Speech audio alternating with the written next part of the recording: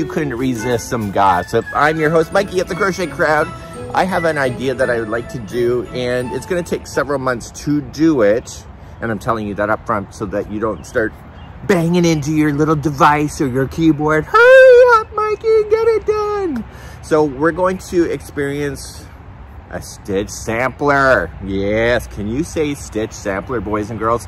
I have had this pattern on my desk since December, and there's 14 different stitch samplers in this one Afghan. So I'll give you the pattern link just in case you want to run ahead and do it on your own.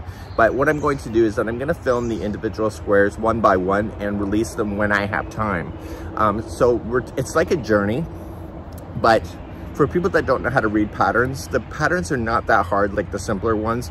There's a few that you have to follow row by row, but most of it is actually pretty easy. So I'm going to give you a promise.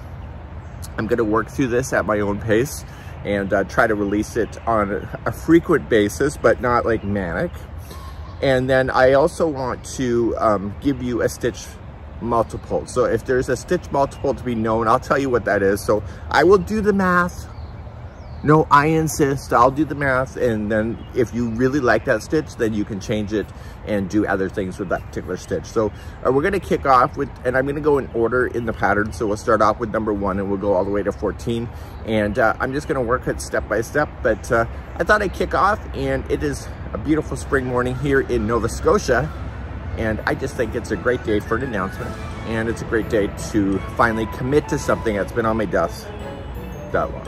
So we'll move into video number 1 when it's available. And until then, let's get ready to rumble with a new stitch sampler with yarnspirations.com. We'll see you.